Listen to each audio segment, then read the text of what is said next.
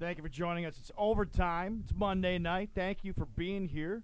I'm Dan Borrello, your host. With me for the second straight week, third time this year, is Icey Vick, co-host of the Huddle Show, which can be seen here tomorrow night at 5 o'clock on Rock Sports Network. Thank you so much, Icey. It's a pleasure having you on. Pleasure to be on. Second week in a row. So, of course, today's show is brought to you by Thurman Thomas's 34 Rush of Batavia Downs, where things are hopping every night with over 30 HD screens, including a 15-foot main screen, food and drink specials, and live music on select weekends. Be sure to check out Facebook.com/Batavia Downs for more information on special events and promotions. Icey's going to tell you about a new church that's coming. I don't know if you've heard of it. The Church of Josh Allen. They were singing his praises yesterday. And, of course, there were the detractors that were protesting as well. But the Bills go in and they handle Miami fairly well yesterday down in South Beach. Tremaine Edmonds gives an impassioned speech before the game the night before. Of course, Josh Allen lights it up. There were a couple of special team snafus, but all in all, probably the best game you've seen the Bills offense put up this year. And now all of a sudden people want to say, see, I told you how great Josh Allen is. And, well, let me ask you, Icey, what are your thoughts on the Church of Josh Allen, which you brought up before the show? I mean, they should go back to their holes right now for a few minutes. What it comes down to is that these guys were nowhere to be found all season long, right? Last week they get beat by Cleveland, and which is the second lowest team in the NFL, by the way, or scoring team in the NFL, by the way. And then they come against Miami, the team that they all said was the worst team in the NFL, a team that's tanking, and they beat them like they should, and all of a sudden he's the heir apparent. He's the second coming. The rapture is here, you know. So it's kind of mind blowing. Did you put him on the Wall of Fame yet, or what? I mean, number 17 been retired. We could after last game. You know, all the points they put up, it was fantastic. I love to see it. Love to see that the Bills were able to move the ball and score some points. But in the same sense, it's Miami, right? They are the Dolphins. Yeah, they did. They have won 2 straight, and they are getting better, or were getting better. But they are still the Dolphins, and they're not very, very good right now. But I'll say this. A win is a win. Got to say that. Absolutely. Okay. I've been critical of this team throughout the season, as you've seen on this show, saying when are the Bills going to go out and dominate a team from start to finish?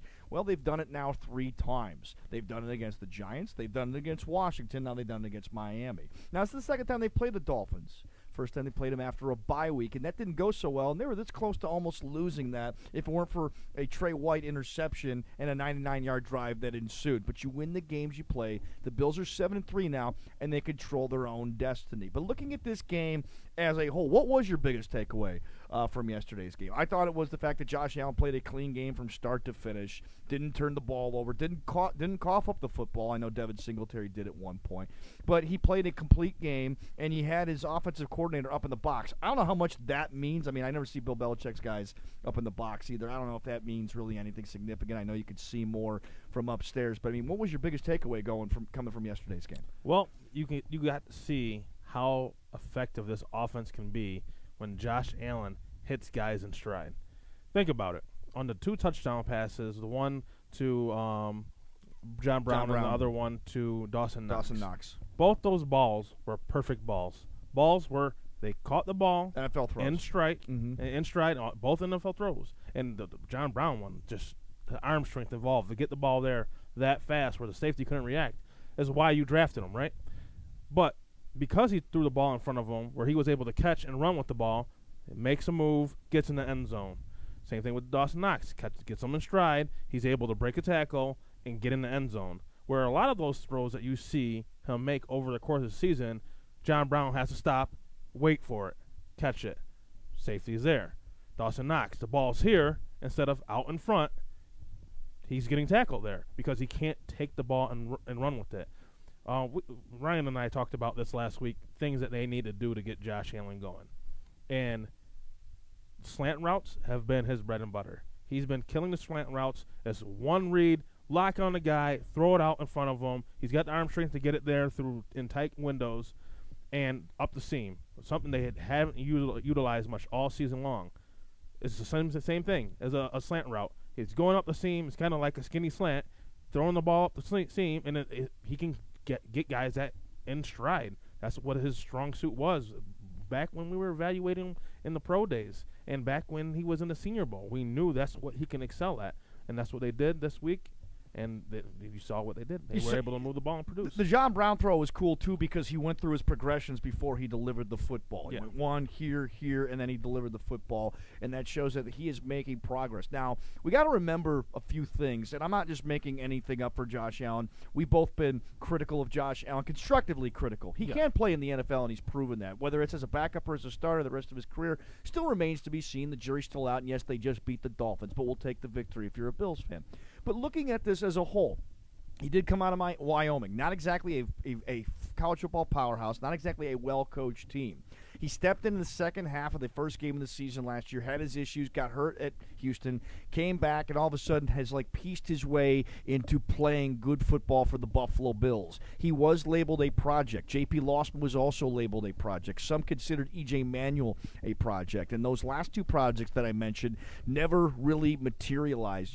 When you look at those two in their careers, and you see Josh Allen, you're not seeing the same kinds of mistakes. You're seeing a quarterback that is looking at slightly getting better game by game. And it's not going to happen overnight. You're not going to see that leap from year 1 to year 2 with him. That's to be expected. But we did have a good game from him yesterday. Now, can he continue that against the Denver Broncos? Because I still consider the Broncos game a must-win game for a team that's, trying to control its own destiny. Ryan Lasel had a tweet out today. He and Hashtag Sports were talking about it. Mario from the Brockport broadcasts saying, look, if your team is continuing to win football games by controlling its own destiny and not needing help to get to the playoffs, you can call it a successful season. So far, regardless of the schedule, the Buffalo Bills have had a successful season. But you do not want to leave this season in the hands of other AFC games and other AFC teams and opponents. You have to beat Denver because it's not looking like it's based on the track record. Dallas is going to be a tough team to beat on Thanksgiving. That game is coming up relatively quickly. So you saw a Denver team yesterday have a first-half lead that they squandered against the Minnesota Vikings. I've always had a theory. I don't know about you, Icey, but in the second half of games, when a team doesn't do squat in the second half of games, there's usually a carryover. And I got to wonder if there's going to be a carryover from this Denver Broncos team, which has played good football. They just haven't had any offense. If that carryover is going to continue, they got to come back across the country and play the Bills on Sunday. I want to see the same kind of game, and of course we all do. But I really mean I want to see the same kind of game against the Denver Broncos, but it's going to be a tougher challenge. Definitely will on Sunday. Offensively, it's going to be tougher because that defense, the Denver Broncos defense, is actually a very good defense. Right. Offensively, they have to do the same type of things. Get Josh Allen in rhythm, easy throws where he's getting guys open, not making them make mistakes or forcing them into situations where he's going to make mistakes. Defensively, you can do what you did against the Miami Dolphins because they don't have anybody there. No. They don't really have anybody. You send the house, send some extra blitzes, get a quarterback get a quarterback flustered, and force mistakes. They didn't force a lot of mistakes last week, but this is a Denver Broncos team that's not playing very well this the whole season as an entirety. So they're about a 500 team. They've had a few missed field goals, a couple of bad penalties at the end of games. I mean, they lost to Chicago early in the season thanks to a unsportsmanlike conduct penalty that snowballed into a loss. But I mean, they are a good football team. It's going to be Allen on Allen Sunday. That's going to be interesting. But I think that I think that the Bills have to come away with a victory. I hate putting must-win games in the middle of November with a team that's 7-3 right now. But you have to go ahead and win this game because you're looking ahead. You got Denver, of course, and then the rest of your schedule. You have Baltimore coming to town. You got to go to Pittsburgh. You got to go to Foxborough for that Saturday game at 4:30, and you finish the season with the Jets at home. And we saw what happened last year when the Jets played the Bills at home as well. Jets are starting to build a little bit of momentum too. I don't like using that word momentum because it really doesn't predict anything, but it's showing you that they're starting to play good football again now that Sam Darnold's starting to get his bearings, and maybe things are calm a little bit with the Jets. But you got to go out and win this game first. I think it's a must-win game. And you got a quick turnaround. You got Dallas that Thursday, 4 days later. So if you come out flat, how do you expect to get any kind of momentum going to Dallas, at Dallas, on the road with a short turnaround and a good team in their stadium? It's going to be tough. Last time the Bills won at Dallas, I think, was the year after they lost the first Super Bowl to the Cowboys. I think it was that I think it was a game where not Ronald Darby, Matt Darby had an interception late, and they sealed the game against Jimmy Johnson. Emmitt Smith was out. Remember, he was holding out for his contract. And then, of course, we saw what happened. They became the first team that went 0-2 and won the Super Bowl. The Dallas Cowboys that year. But it's been a while since the Bills have won in Dallas, and, history does have a way of repeating itself. So, but one more thing on Josh Allen, the 300 game narrative. He's not a bowler. Okay, he's a quarterback. And everybody wants to see him throw for 300 yards. I mean, you saw Fitzpatrick do it yesterday. Kirk Cousins did it mostly in the second half. Guys do throw for 300 yards all the time. You haven't seen it yet, but to me, that's not indicative of success. To me, it's just controlling the game and winning the game, and being the reason why you won the game. 300 yards to me is irrelevant. How about you? It's irrelevant, but in the same sense, when you look at 300 yards as a measuring stick, and you're saying guys have to be able to throw the football. This is NFL in 2019. This is not you can just run the ball all game long. The rules are oriented to throw the ball, right? You have to be able to throw the ball when you need to throw the ball. In a game like yesterday's game, there was a couple spots where Josh Allen just terribly missed his guys. There were a few, yes. And low throws, behind throws. Right. And if he completes those throws, guess what? That's a 300-yard game. And I'm not saying that it's necessary for success, but in a system where Josh Allen throws the ball, a fair amount, maybe a little below league average, especially in games when you're behind and you're throwing the ball. 300 yards means you're having success moving the ball. To have yardage means you're a successful quarterback moving the ball downfield. You have to get yards to move downfield. So if you can do that through the air, that's all the better. It adds another dimension to your team. If you cannot move the ball for 300 yards to save your life, when it comes down time to it, and you're playing a team that's putting up points, the Ravens are leading the league in scoring this year. You're going to have to move the ball and put up points against them. If you can't do that through the air and you're behind, and you can't do it when you're running because you're behind, when can you do it? Right. You have to be able to show you can do it. You have to make other teams afraid of you, in a sense, so they can't just load the box and say, beat me with your arm, because we know you can't do it. The Eagles game was a great time to show, hey, it's we're down, let's let Josh Allen loose, and he didn't end up completing a ton of passes, and he didn't get a 300-yard game even in garbage time. Now, you're a fan of Pro Football Focus. They have the yak yards, rack yards, run after catch. With these 300-yard games, I want to know, like, how much, I don't know if you've looked into it at all, but how much of it is it the run after the catch factor that contributes to these 300-yard games versus just air yards? Yeah. I mean, is there a lot to that? There's definitely a lot to it. You see in these high-powered offense, Tyreek Hill, he's running under the ball and he's running in. But the fact of the matter is, you got to put your guys in position to do that. And Josh Allen hasn't been great at doing that yet. All season. Mm-hmm. Last game, it was the only exception where he got the ball out there in front of guys where they were able to catch the ball and run. That's a part of being a good quarterback, putting guys in position to make plays, and you have to be able to do that. We're going to take a little break. This is Icey Vick. I'm Dan Borrello. This is Overtime right here on Rock Sports Network. We're brought to you by Ralph Honda, ranked #1 in Western New York for overall customer satisfaction. Come see how we do Honda right at Ralph Honda. See the 2020 Hondas arriving daily at Ralph Honda. It's that time of year, you guys. You want to get the lady a nice car, go to Ralph Honda, including the Odyssey, Pilot, Civic, a short drive to West Ridge Road at Elm Grove, and online at ralphhonda.com. When we come back, we played this game with Icey Vick before. Back in October, we did a show at Bill Gray's, and that is Worst Things Worse.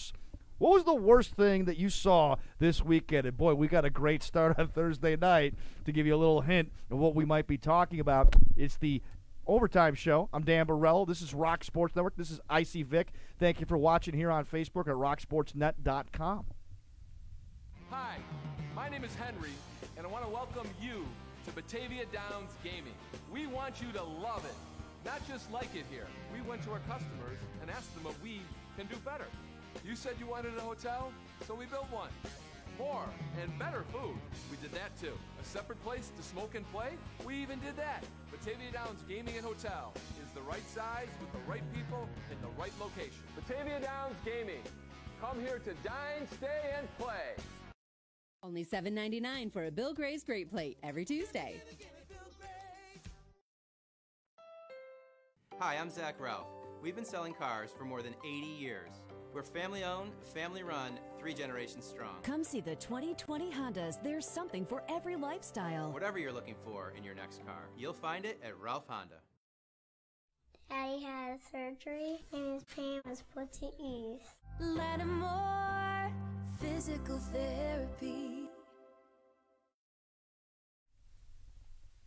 You're in Overtime. I'm Dan Borrello. This is Icey Vick, and he's from the Huddle Show, which can be heard or seen, used to using radio terms, seen tomorrow at 5 o'clock right here on Facebook at Rock Sports Net. Thank you so much for joining us. This segment brought to you by Lattimore Physical Therapy and Sports Rehab. Lattimore currently offers 25 clinics throughout Rochester including nearby locations in Pittsford and Webster. More than 50 certified physical therapists have experience in treating most conditions and sports injuries, and in most cases are able to offer initial consultations within 24 hours for your convenience.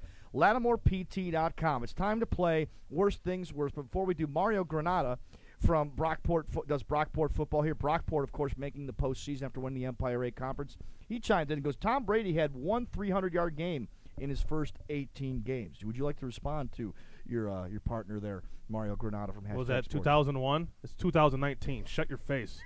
How's that sound? It's a different game. It's Icey Vick, here on Rock Sports Network. It's a different game. It's apples and oranges. I still think like the 300-yard game doesn't mean as much to me. I think I would like to see him like get toward that goal somehow. But somehow this became a thing. But like as long as Allen somehow becomes the reason to win, where in the fourth quarter, if you're down and you can put the ball in his hands and trust him to go through the 2-minute drill, and you have the confidence like we had for Jim Kelly that he can get the job done, I'm okay with that more than the yardage. The yardage could be nice too. I mean, JP Lossman had a couple 300-yard games, but. Yeah, that's a beautiful deep ball. That's why he could do that. Now, let me ask you, they're down 14 points in the third quarter, fourth quarter. You think that he's going to be able to drive down and put 14 points up for you? I don't know yet. I don't think so. I don't think so either. I don't think so. If you throw the ball 40 times, 41 times in a game, and you can't hit 300 yards, that's not a big mark. 300 yards is not like some freaking 500, 600 yards passing. Guys, Cam Newton came out, who everyone says is not a great quarterback. First game. First two games. 400 yards? 400 yards his first 2 games. Mm-hmm. So it's not like it's a mark that cannot be reached. 300 yards is not some astounding accomplishment. That's run-of-the-mill production for today's NFL. There's no reason why he can't get to that, especially in games where he's behind, and he's throwing a lot. I threw this idea at a Buffalo radio guy, and he kind of like said it was pretty subjective. I'm like, yeah, no kidding. It is subjective. I'm going to throw this idea at you. There's 5 things I look for in a quarterback that if I have at least 3 of those, I have confidence that the quarterback can play the position. Okay. Number 1, when your quarterback gets hurt and you see the backup warming up, do you get nervous?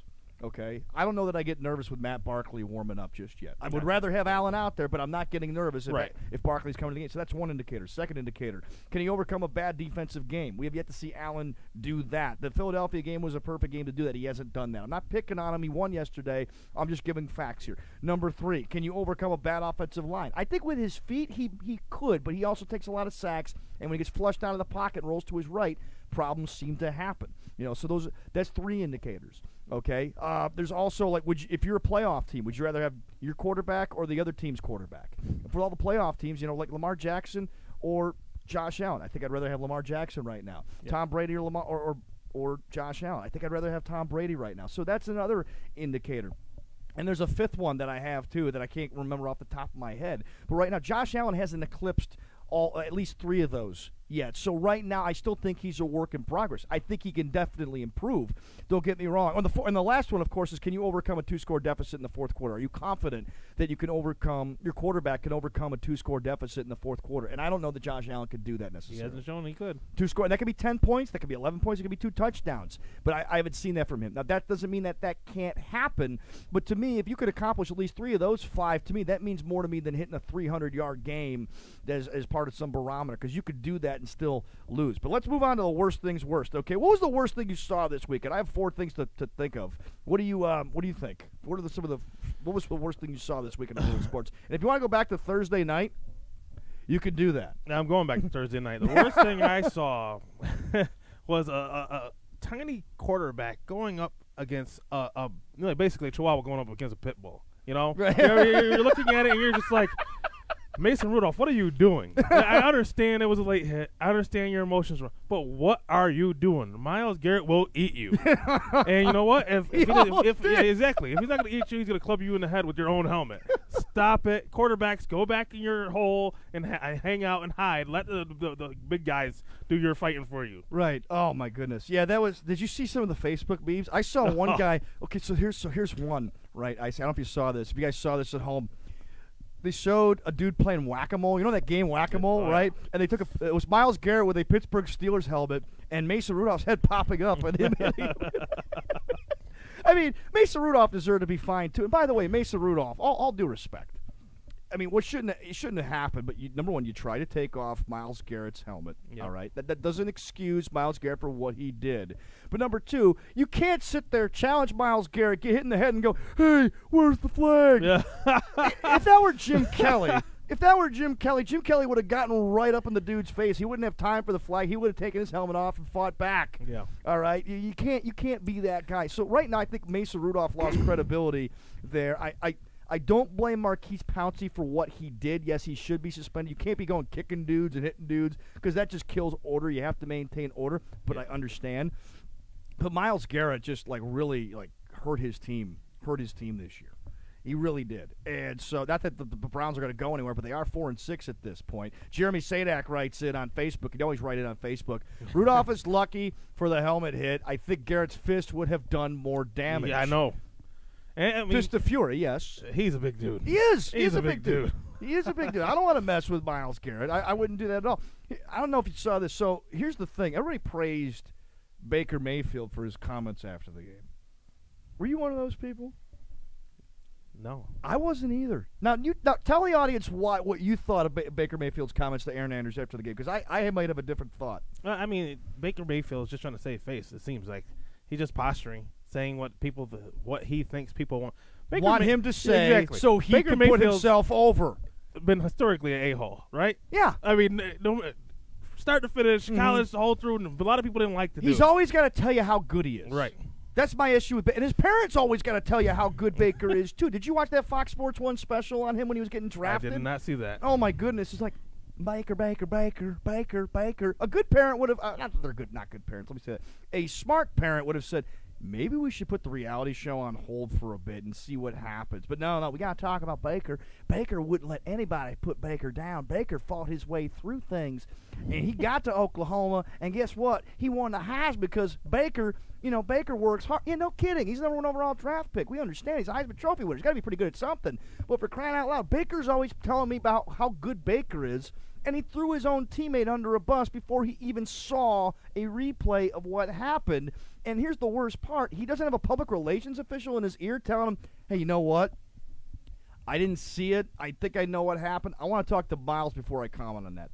That was what a leader should say instead of saying, it's reprehensible, it's deplorable. Yeah, well, no kidding. Don't throw another log on that fire. That's where I got to. And all these people are praising Baker's maturity, and I'm like, why? So you can win points with him because he's on television? To me, Baker was just as immature in that statement. Yeah, I agree. So another thing I couldn't stand this weekend.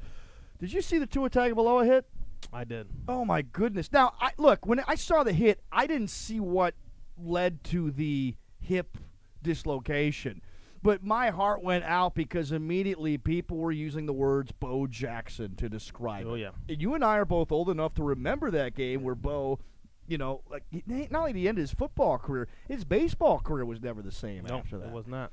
But the funniest comment I saw after it, they said it's a Bo Jackson injury, and someone commented, Bo knows hip displacement. I was like, that is spot on. But, all joking aside, it's sad to see. This is an extremely talented kid, and you don't want to see anybody lose out because of injuries, especially injury that's gruesome. You see guys with different things, breaking their legs and stuff. Johnny Knox, when his career ended, when he got bent backwards, no one wants to see that. Well, Michael Bush was supposed to be the first overall pick in the NFL draft. He tore his ACL at Louisville, and he was never the same. Never the same. That happens. Who was the kid at the Pro Bowl? Robert Edwards, who played for the Patriots. He was supposed to be the next Curtis Martin. Oh, yeah. And he was playing beach football. It can happen. But here's my point, though. It can happen anywhere. A lot of people were killing Nick Saban for not pulling Tua out of that game. They were running the 2-minute drill. They had just lost the week before to LSU. He had been hurt. Saban wanted him to get reps, and it was the last minute of the first half, and he ends up getting hurt. What is Saban supposed to do? Well, you're up 4 touchdowns. I'm like, you still got to get some work in. Yeah. These guys don't want to be pulled out anyway. No, Tua didn't want to get pulled out. Why would they want to be pulled out? These guys don't play for fear of injury. Right. Unless this is an NFL and their contracts are on the line, that's one thing. But in college, that's their moneymaker. Their stats, their status is their moneymaker. You want to get drafted high, you need to put stuff on film. They have to put stuff on film. It doesn't matter if they're up 4 touchdowns or 4 points. Right. You have to put stuff on film to get drafted. And you know what a lot of people see? They only see the numbers. They don't watch every game. They might watch the game here and there, but this guy has produced this. They box score scout. Yeah, got it. Not everybody's got all the time that you have to sit in your house and watch all the film, and break Right. it all down. Yeah. You have the access to do that. You have the all 22. I don't have that, but a lot of people are able to do that. Not everybody's able to do that. And when guys are looking at the numbers and they're voting for the Heisman and everything else, they look at Tua Tagovailoa and go, "Yeah, wow, this guy's amazing." Not to mention, Nick Saban, the one thing about Alabama is that their offensive line is so good that their running backs and quarterbacks who win Heismans are awesome in college, but they get to the NFL. And they're not the same. No. Shell of themselves. When was the last time an Alabama quarterback was awesome? You got to go back to Joe Namath and Ken Stabler. So I think Nick Saban's trying to prove, hey, I have a guy who's going to be the number 1 overall pick in the NFL, and he's a quarterback of mine, and I need to get him some reps. So when I show up at the draft, I show, I also produced a Heisman-winning number 1 overall quarterback. Yeah. Because he's seeing what's happening with Jalen Hurts right now, his old quarterback in Oklahoma, and all of a sudden, Lincoln Riley is making Jalen Hurts look like a draft pick. Like, he wasn't even considered to be a draft pick a year ago, let alone the first round. And all of a sudden, Lincoln Riley's making Jalen Hurts look like a Heisman candidate. So now you're going to Saban going, well, Saban, you won national championship, but you haven't put out a quarterback yet. So now here he's got a chance with Tua. They're playing football. It's going to happen. Injuries are going to happen. It was just a freak thing. Yeah, like Bo Jackson's injury. It was a freak thing. Right. Now, here's the other thing. They also say that Bo Jackson, his injury was kind of his fault because he was so powerful that he actually pulled it out his own hip. The vascular necrosis, I think, was the diagnosis, if I remember correctly. But here's the interesting thing, though. Somebody brought this up, that this may actually be a blessing in disguise for Tua Tagovailoa. And the reason is because they think that if you're looking at the teams that are going to draft at the top of the draft, the Cincinnati Bengals are right there at 0-10. Yeah. And if you notice that Sean McVay's really losing steam and stock, especially last night with the Bears. I mean, they won, but he doesn't have a second act. We'll get into that in the next segment. And you saw these coaches get hired because they were pals with Sean McVay, or they've incorporated ideas of Sean McVay's offenses into their coaching capabilities. So this kid gets hired, Zach Taylor gets hired by the Cincinnati Bengals. The Bengals have looked lost all season. They're 0-10. Do you really want, if you're Tua Tagovailoa, do you really want to go to Cincinnati and play for a guy who's so far removed from a guy who now may not be the genius everybody thinks he is? Or do you want to, and Colin Cowherd brought this up today, or is it better to fall back a few spots and maybe land in a team like Atlanta that has a stable front office, who you could sit behind Matt Ryan for a year, maybe, get healthy, and then go out and be ready to play when they're ready to go? I don't think it's the worst thing in the world. And I'm like, when he first said this, I'm like, you got to be kidding me. I'm like, you know what? It's not the worst thing in the world right now. I mean, I don't want him to. I hope he's going to be okay and be able to come back next year and play if this injury isn't a Bo Jackson type injury. But they say if he has the surgery and he gets ready in rehab, he should be able to go to the combine, should be able to compete. But I'll tell you what, is it the worst thing in the world? It's not the worst thing in the world because, like you said, I don't think his draft stock's going to drop that much anyway. I think that's what Trent Dilfer said today. Yeah, the people are talking about it. Is his stock going to drop and this, that, and the third? I honestly don't think it's going to drop much. Today is not like in 2001 where you can have a shoulder injury and be just not the same. Drew Brees was one of the first guys who had reconstructed surgery and came out fine. And now that they have this technology where guys aren't going to suffer the same injuries and be out and for extended periods of time and not be the same. Of course, there's always the odd injury where people get hurt and there's something gruesome that happens where they're never going to be the same. But by all intents and purposes, this doesn't seem like it's going to be that kind of an injury. And if it's not going to be that kind of injury, he passes the physicals and everything. They know what he can do as a quarterback. He's still going to be at the top of a lot of people's draft boards. So you got you got Justin Herbert at Oregon. I'm not certain on him just yet. I mean, I like him a lot. You got Joe Burrow came out of nowhere. Yeah. Okay. You also got, people are talking about the kid out of Georgia. Is it Jake Fromm? And then is it Jake Fromm? I haven't watched much college football. Yeah, and I haven't watched a heck of a lot of college football this year. I've been busy at Fisher or Brockport.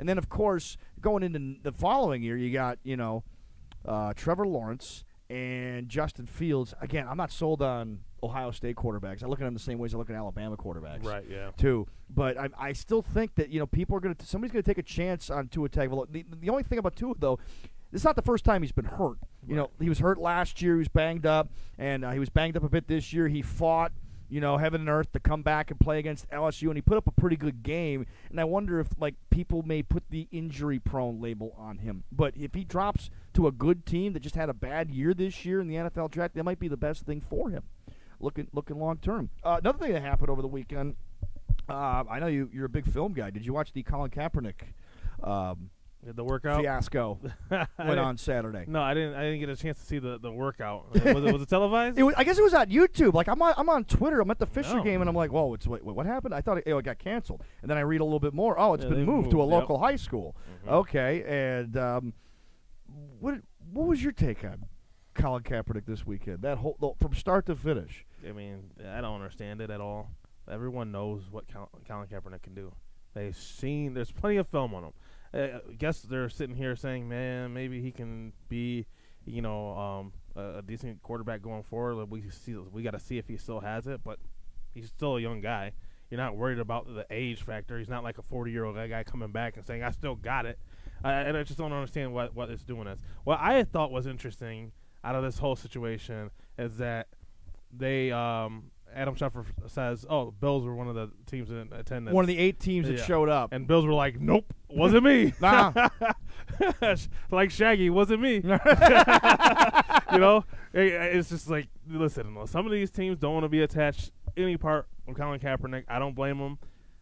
And later on, the people talked about it after, and they were like, well, I don't think there's any chance anyone signs him because they've had plenty of time to sign him. They didn't need a workout to say, well, we need to sign this guy.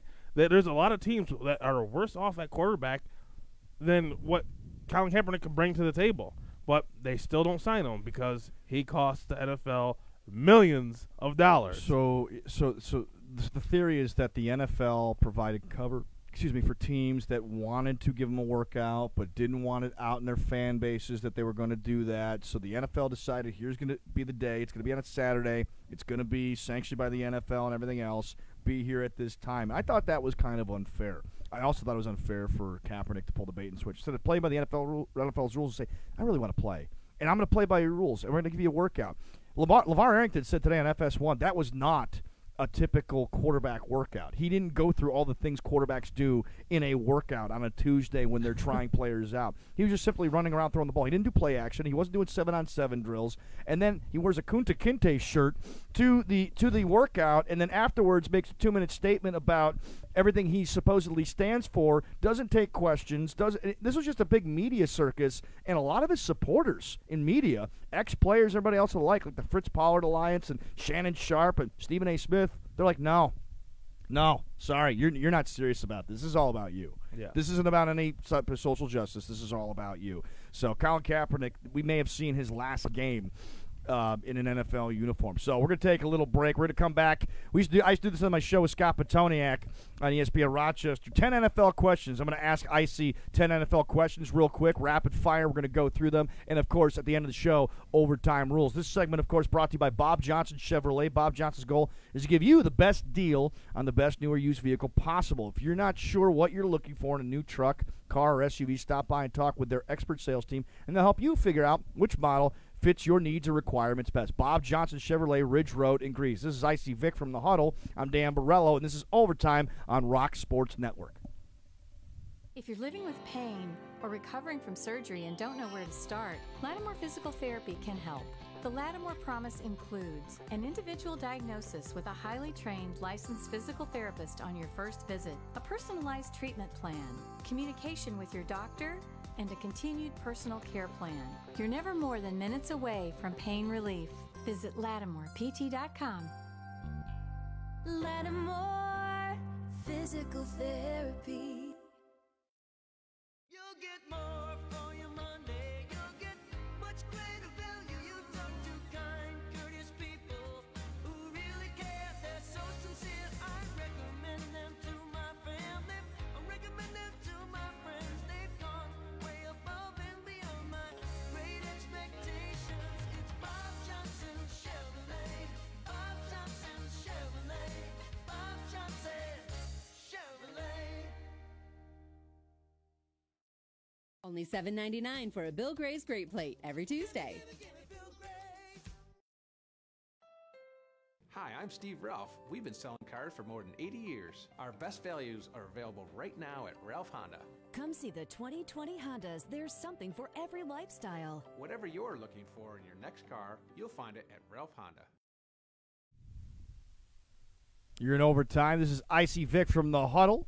Heard seen Tuesday nights right here on Rock Sports Network at 5 o'clock. He and Ryan Lasel will take you to the Buffalo Bills, their big win over Miami, which we recapped in the first segment, and looking ahead to the Denver Broncos and perhaps even the Dallas Cowboys with the quick week with Thanksgiving. Of course, this is brought to you by Bill Gray's Restaurant and Tap Room. For those of you living and watching in Buffalo, you got to get to Bill Gray's when you come out here. Every Tuesday is Great Plate Tuesday at Bill Gray's. Just $7.99. 2 Bill Gray's cheeseburgers on top of home fries and maxed out. I'm sure you can get it with hot dogs the way I like it, too, with cheese. Low with your choice of toppings, including Bill Gray's famous meat hot sauce. Great Plate Tuesday, every Tuesday. Gimme, gimme, gimme Bill Gray's. It's time for 10 NFL questions. Rapid fire. I'm going to ask my friend Icey here 10 different NFL questions, get his opinion. Number 1, are the Patriots over as we know them, Icey, after yesterday's abysmal game? They won and beat the Philadelphia Eagles. Are they over as we know them? No, I think Bill Belichick makes adjustments, as he always does, and finds a way to win. And, they're going to probably – we talk about this every year, like last few every year about this time. Is it over? Is it over? Is it over? Nope. I think Bill Belichick's the greatest head coach / GM ever to live. They'll be fine. He'll ride the river until he finds that branch, and then he'll climb out of the river and find a way to do it. I agree with Icey. I said in the first month of this season during this show, my overtime rules, I will believe Tom Brady is done with the NFL, and the Patriots are done when you pull that ball out of his cold, dead hands. Number 2, we alluded to this last segment. Does Rams head coach Sean McVay have a second act? I think that, again, he will make the necessary adjustments. He's got a quarterback that's inconsistent. Gurley's up and down with injuries. He's not the same. You got Henderson not playing well behind him as the guy that you drafted to be the heir apparent.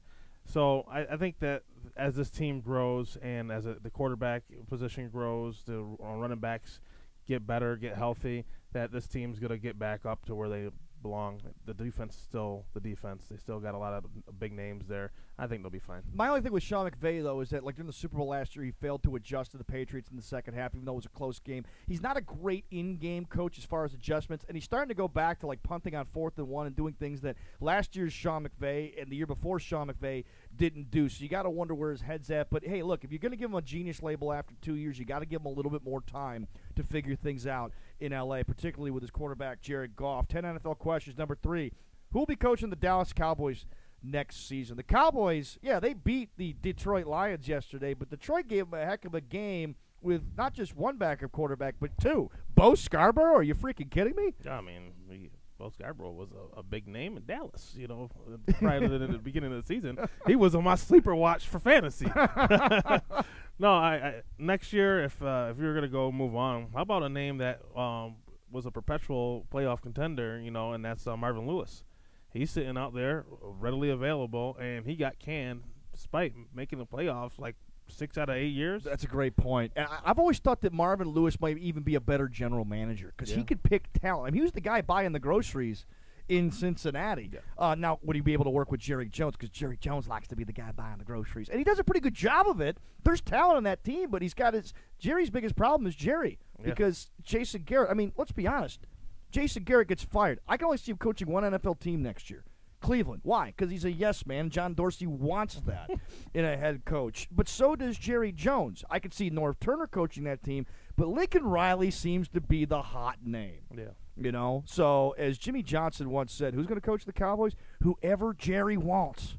So, but I don't think it's going to be. I don't think it's going to be Jason Garrett next year. I don't think it's going to be him. 10 NFL questions. Number 4. Would you rather have Deshaun Watson or Lamar Jackson? One had an awful game yesterday. One had a great game yesterday. I'd still have Deshaun Watson. How about you? Deshaun Watson. Lamar Jackson has much improved this year than last year. I was a huge detractor for him. But Deshaun Watson is a better quarterback, and he still has the mobility. You could probably run that same system with Deshaun Watson that they're running in Baltimore, but be more efficient at with the passing game. So I would definitely go with Deshaun Watson. Lamar Jackson does have streaks or skids, Yeah. Throughout games if you watch him from start to finish. But he's able to make up for it with his feet. But I have yet to see an NFL quarterback continue to play the rest of his career with his feet. I know that Greg Roman, former Bills offensive coordinator, is doing great things with Lamar Jackson, but I think they're playing for this year. I don't think we're going to be seeing a lot of this stuff next year. Russell Wilson, if there was one guy who could continue to do that, it would be Russell Wilson. Russell Wilson doesn't do that stuff anymore either. So, I mean, I think that, it's great for him now, Lamar Jackson. I still think I would rather have, at this point, Deshaun Watson. Deshaun Watson had a bad game yesterday, had no offensive line help. And it looks like the Texans, who, despite their bad offensive line, they've let Chantrell Henderson walk. Yeah. The Bills are going to be without Ty Nsekhe probably for the rest of the season. You got to wonder if the Bills, I know a lot of Bills fans say this because they know him, if they're going to give Chantrell Henderson another look. Yeah, might as well. Instead of Ryan Bates. Number 5, are the Niners really the class of the NFC, Icey? Yeah, they are. Okay. Why not? They got a great defense. They got a steady offense. And they're just mollywopping people. They're beating people like it's their job just to go out there and dominate. I like the San Francisco 49ers. I like their recipe. They built that front up, the defensive front, and they're playing hard-nosed football. I love to see it. Jimmy Garoppolo still, though, makes mistakes often in games. Absolutely. They were down yesterday. They did have to come back and beat Arizona at home. There are times when people wonder, like Josh Allen, only to a different extent with Jimmy Garoppolo, when he's going to have a complete game, when he's going to just take the world by storm. But they are 9-1 right now. The problem, Seattle is only 8-2 behind them. Now Seattle is not that good, but Russell Wilson is. He is that good. So I mean, that to me is going to be, that division is still up for grabs. I'm not buying New Orleans anymore. I still think that Drew Brees, after Thanksgiving, he starts to go downhill at this point in his career. So. And Green Bay has lost some head scratchers this year where you're sitting there going, wait, what? You barely beat Carolina, and the week before that you lost it in L.A. to the Chargers in front of your own fans who made the trip to the game. So right now I think the NFC, while I think it's better than the AFC, it's still up for grabs. It's still very much up for grabs right now. The 49ers are in the driver's seat, though. Number 6, should the Panthers pump the brakes on releasing Cam Newton? Kyle Allen has not played well in 3 of his last 4 games. I think the NFL is starting to figure the guy out, and you still have your franchise quarterback on the roster. Yep. This is what you see all the time with sophomore slumps, right? Mm-hmm. This is guys come out in 1 year, and they play very well the rookie year, maybe the second year of actually starting. And these guys watch film, and they do nothing but watch film. So they find your ticks. They find what you can't do well, and they attack that, right? Mm-hmm. I think this is what's happening with Kyle Allen. They're figuring out, they have enough film on this guy to say, what can we do to make the adjustments to put this guy behind the 8 ball, and they're doing that right now. There's a reason why he bounced around in college. He was at Houston, then he was at Texas Tech. He lost his job both places. Now, the interesting thing, though, is that there are teams that are interested in Cam Newton right now. Maybe the team that owns his rights, the team that he plays for, it might be the team that say, hey, you know what, Cam? 1 more year. Now, he does have Norv Turner as his offensive coordinator, who was the quarterback whisperer. A year ago, we didn't know about his shoulder issue. Right. And this year, he had the other issue with his feet and everything else. So, I mean, maybe if he's fully healthy after a year of sitting on the shelf, maybe next year he could be the comeback player of the year with Norv Turner. So maybe Carolina needs to wait a little bit. 10 NFL questions. Number 7. Can anyone fix Jameis Winston at this point? No. He is what he is. He's going to have games where you're going to be astounded, and he's going to have games where you're astounded the wrong way. He's just an inconsistent quarterback.